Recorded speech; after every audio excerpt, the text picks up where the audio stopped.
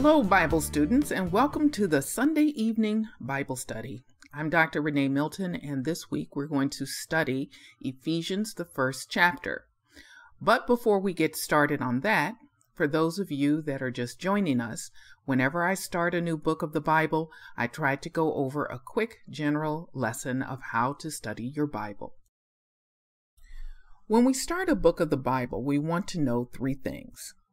The date it was written, if we can assess that from various sources. The context in which it was written, meaning the situations that were going on during the time of the writing. And we want to see if we can determine the initial audience it was written to. This is very important when we do what's called exegesis of the scripture and go down through the text to objectively reach the truth of what is being taught. Before we move on, a couple of housekeeping things that I want to cover is having proper resources to study the scripture. Now, we can all read and enjoy the Bible and get a blessing from the scriptures as God talks to our hearts. But study is another matter. The Bible tells us to give good application or study or to be diligent to show ourselves approved to God as a workman that needs not to be ashamed, rightly dividing the word of truth. Many in good faith, and this is mostly in reference to the King James Version, will run to the dictionary when they see an obscure word they don't understand. A word of caution here with the English dictionary as a resource when you're studying through the King James Version. Using an English dictionary to define biblical words is just scratching the surface in understanding, and it can be downright misleading sometimes. We certainly don't want to be misled in understanding the will of God for our lives. A good example of this is Hebrews 13:16. The King James Version of the text says, "To do good and to communicate forget not, for with such sacrifices God is well pleased." The word communicate in its present day sense means talking, to converse with another person. In this passage, the word means to share your goods or your money with others. He's referring to giving.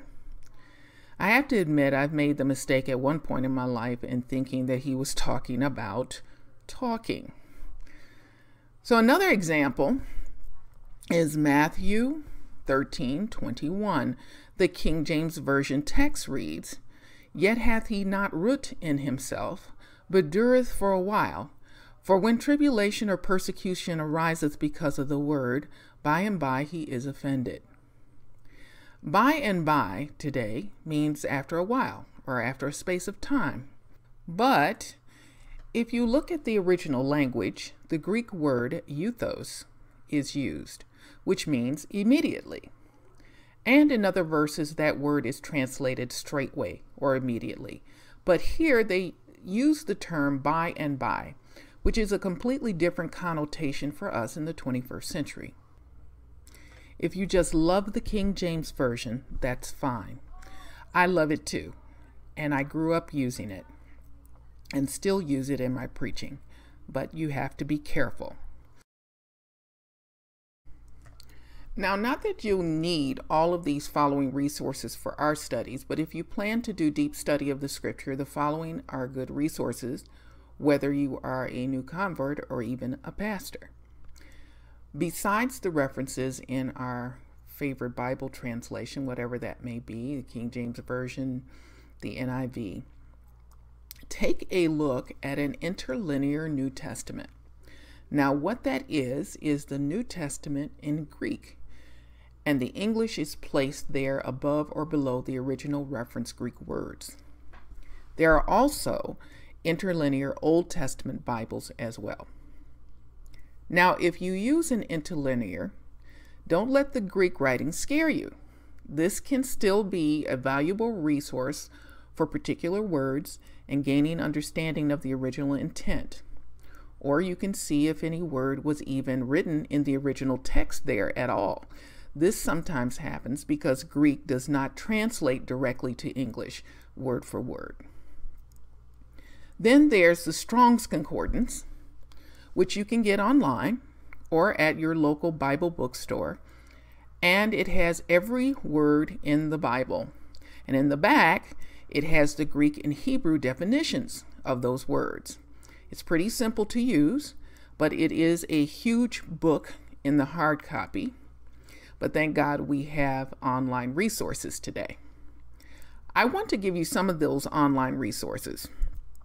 Bible Gateway and Study Light are both kind of the same. You can look up passages of scripture, check out the Greek, Hebrew, and the parallel translations of various scripture.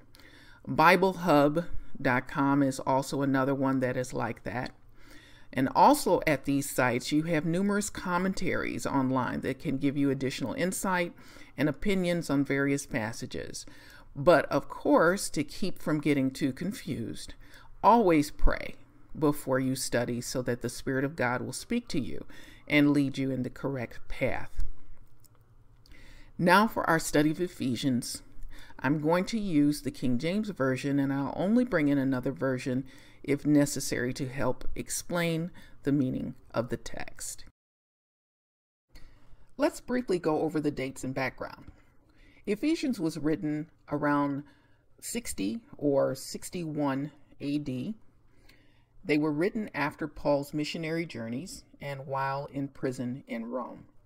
There are books and books on whether this letter was actually written in Rome and actually written by Paul, but we're not going to go over all of those details here. Just to let you know that there is scholarly controversy if you care to dig into that. Regardless of all that, this is the inspired word of God, and so we'll leave it at that.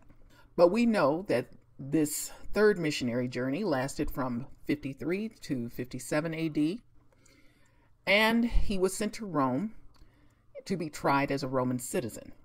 He was imprisoned for 2 years from 61 to 63 AD, and they believe he was released around 63 AD. And then he was re-imprisoned and martyred in 67 or 68 AD. This letter was distributed to the Ephesian saints by Tychicus, as stated in the last chapter of the book. Ephesians is one of the captivity epistles. Those epistles include Ephesians, Colossians, Philippians, and Philemon. It's pretty unique in that there seems to be no particular occasion or purpose for this letter. So the purpose of the writing is not really clear. He does not address any particular false teachings and stays with general themes like unity, Christian living, and the Christian home. It's also unique because of the general nature of the letter, meaning it seemed to be meant as a circular letter for all of the churches in the city of Ephesus. When we look at Acts 18 and 19, we see the beginnings of the Ephesian church. Acts 18, verses 18 through 28, Paul, along with Priscilla and Aquila, preached the gospel there. Paul starts in the synagogue and was asked to stay, but he declines and leaves the husband and wife to continue teaching in his absence. This is why we find Priscilla and Aquila there to help instruct Apollos more perfectly in the preaching of the gospel. Paul returns and teaches for 3 years in Ephesus. Now, the Ephesian situation was it was a touchy place to evangelize. This was one of the largest cities of the Roman Empire with 250,000 residents. You have magic and the worship of the goddess Diana, which is the Latin name for Artemis, which is the Greek god that was worshipped there. The temple to Diana was considered one of the 7 wonders of the world. Diana, or Artemis, was a huge deal in the ancient world. She was considered the mother of the earth and the mother of all life. A lot of scholars refer to Artemis Ephesia as the goddess that is worshipped here, different from other goddesses other parts of the ancient world also named Artemis. The idea being for her that she embodied the reproductive powers of men and animals, and her statues have rows of breasts to symbolize life and fertility. And she was thought to help women with childbirth. The priests of her temple were usually eunuchs, and the priestesses were virgins. And there was a part of the religion that involved temple prostitution, although that has recently been debated. The rituals of the temple were feasts and processions. She was considered to be everywhere there was life. So the idea was to make shrines to her and carry small statues of her. And the idol makers would make these shrines and small representations so that worshipers could take these things with them wherever they went. This would have been a difficult situation for evangelizing. Ephesus was the world center of the Artemis cult, and the city had become extremely wealthy because of this. Worshippers came from all over the world to celebrate Artemis here. It must have been like trying to shut down football in the middle of a Super Bowl. The whole city worshiped this goddess. But Paul and his companions got the gospel across to enough of them that it caused a problem. People began to be converted to Christ from this religion. And the city was so impacted by this that the sale of idols dropped off, and the idol makers rioted against Paul, starting to affect their money. The next time we see the church in Acts, the 20th chapter, Paul makes port at Miletus, and so he sent for the elders of the church who were at Ephesus to come to him. So Ephesian Christians were a people under great pressure as they were in direct opposition to their surrounding environment. So this would have contextual implications for letters written to Timothy, who Paul left there in 64 AD to govern the churches. There are 5 recorded instances that we see about Ephesus in Scripture. Apollos is trained in the gospel by Priscilla and Aquila in Acts 18, verses 24 through 27. The sick were healed by Paul through handkerchiefs and aprons in Acts 19. The 7 sons of Sceva failed to imitate Paul casting out demons, prompting further belief in the gospel in Acts 19. And magic books and scrolls were burnt, totaling $1 million in our money today. Demetrius incites a riot against Paul in Acts 19, verse 23.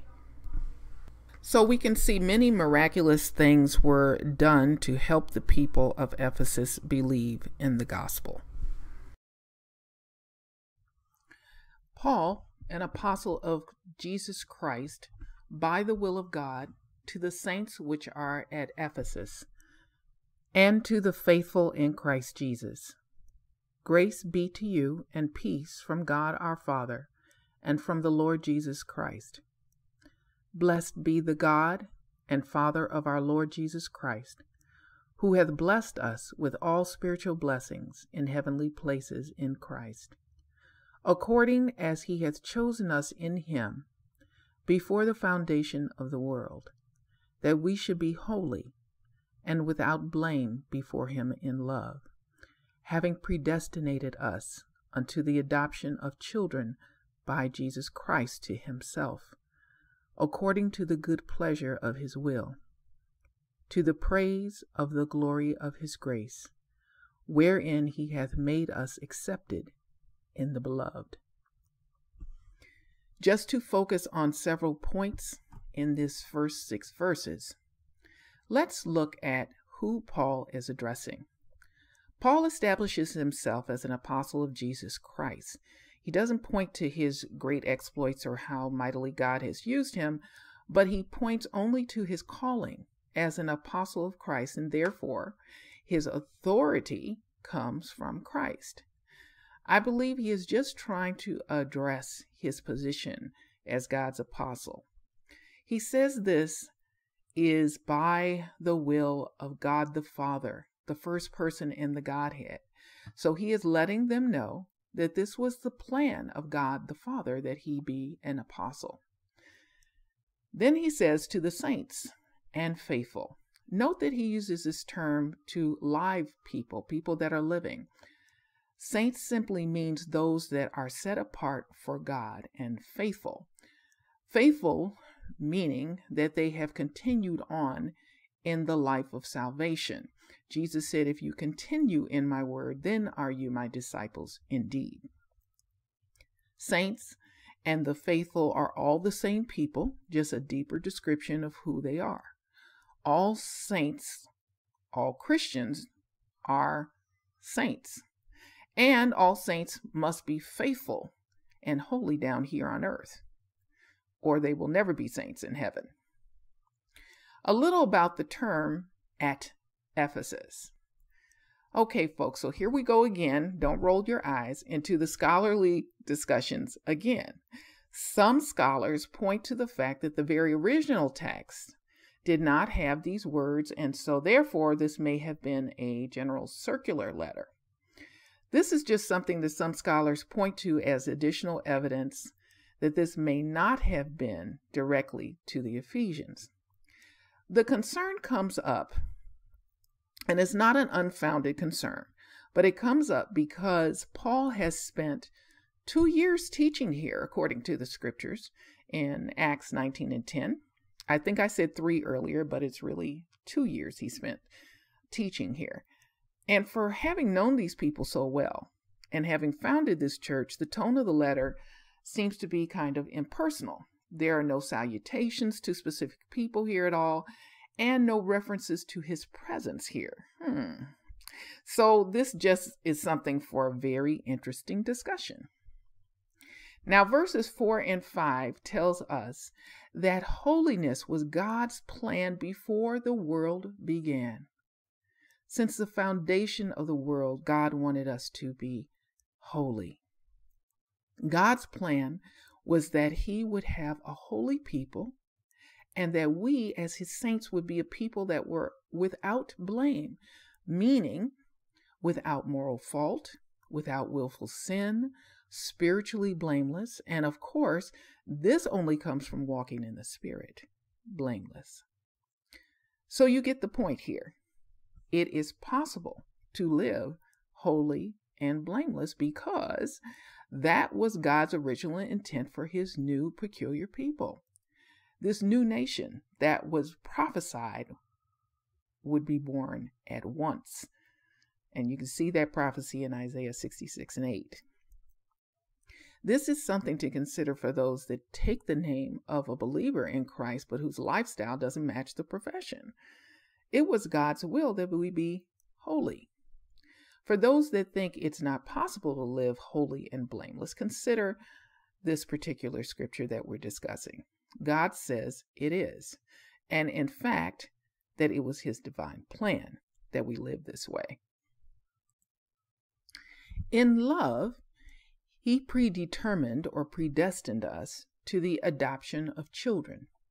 Predestined simply means foreordained or decided beforehand.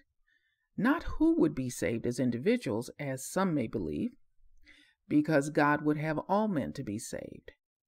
But he planned the adoption of us, meaning mankind, as sons and daughters by Jesus Christ. Through Christ, we have received this privilege to be a child of God, and this was his divine plan.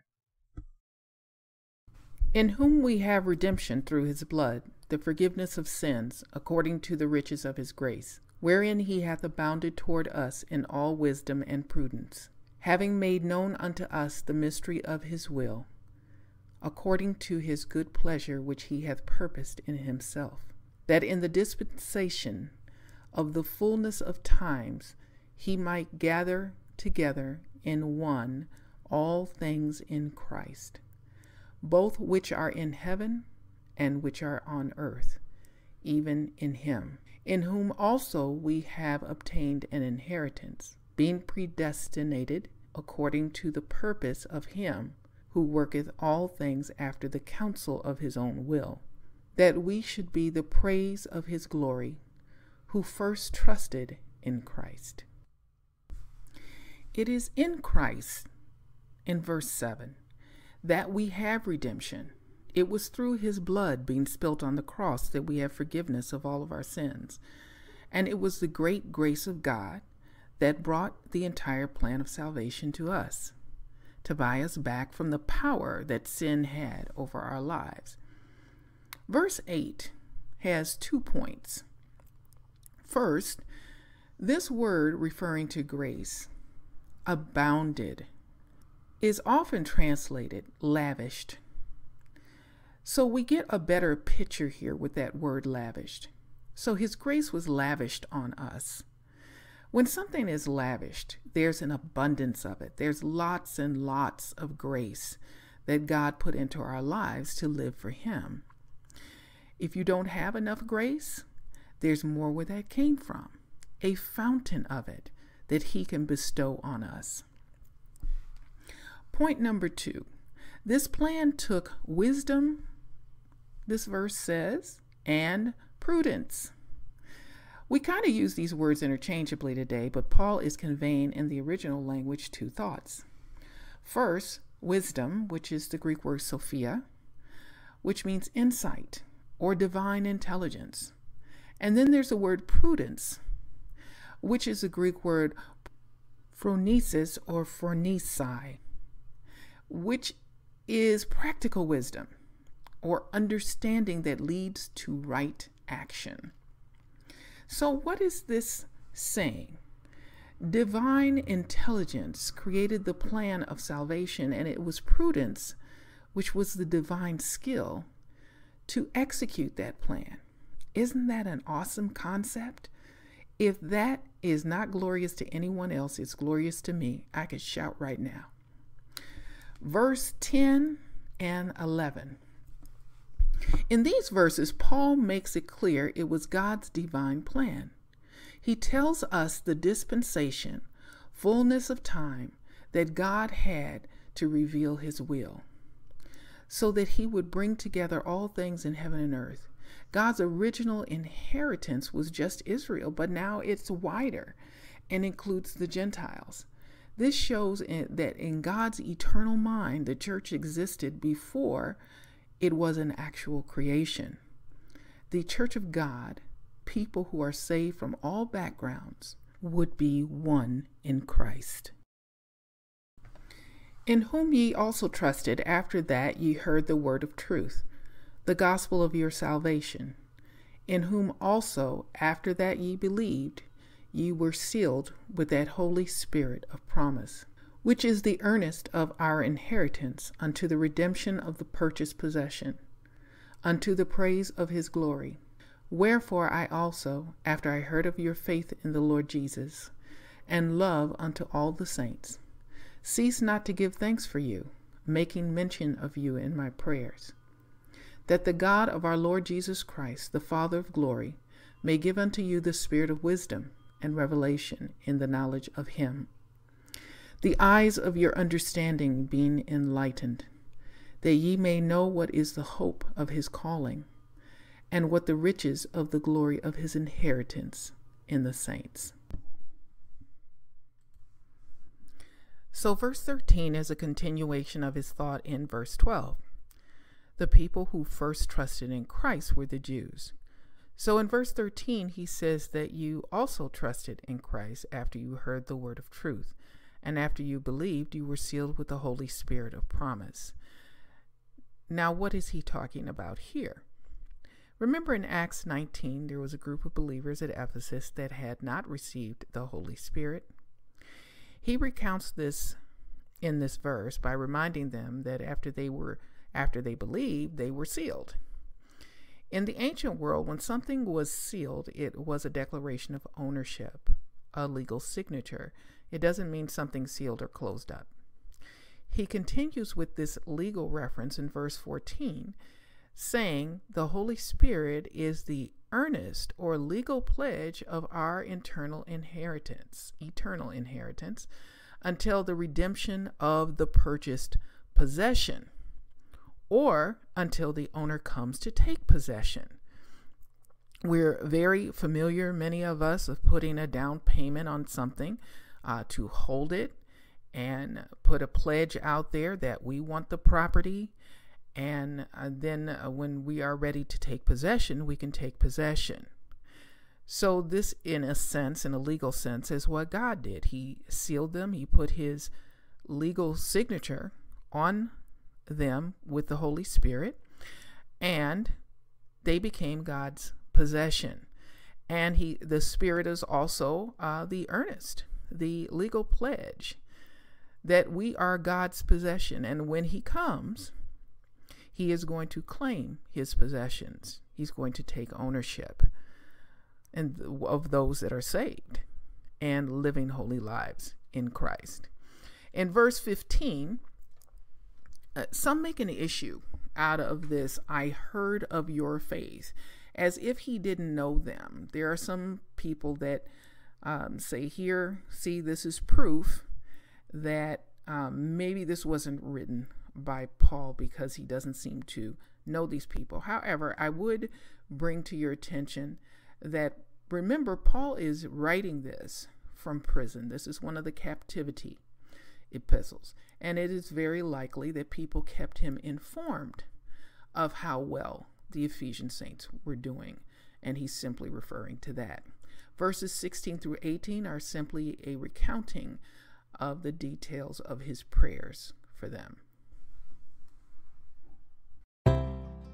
"And what is the exceeding greatness of his power to usward who believe, according to the working of his mighty power, which he wrought in Christ when he raised him from the dead, and set him at his own right hand in the heavenly places, far above all principality and power and might and dominion, and every name that is named, not only in this world, but also in that which is to come, and hath put all things under his feet, and gave him to be the head over all things to the church, which is his body, the fullness of him that filleth all in all." The amazing thing about these last verses is how Paul exalts Christ and not himself. Throughout the first chapter, he talks of the plan of God brought to us through the sacrifice of Christ on the cross. In verse 20 here, he especially mentions how God raised Christ from the dead and the elevated position of Christ at the right hand of God. Now watch here. Paul references the heaven where God is, and is going to reference another type of heavenly place in chapter 2, so stay tuned. Verse 21 through 23. This has a very significant truth. There is no person on earth that exceeds Christ. He is the head of all things for the benefit of the church, when it says to the church. There is no earthly person that we should ever place above Christ. In the church, he is the head over every position, every title, every authority. Christ alone is the head, and we are simply the body.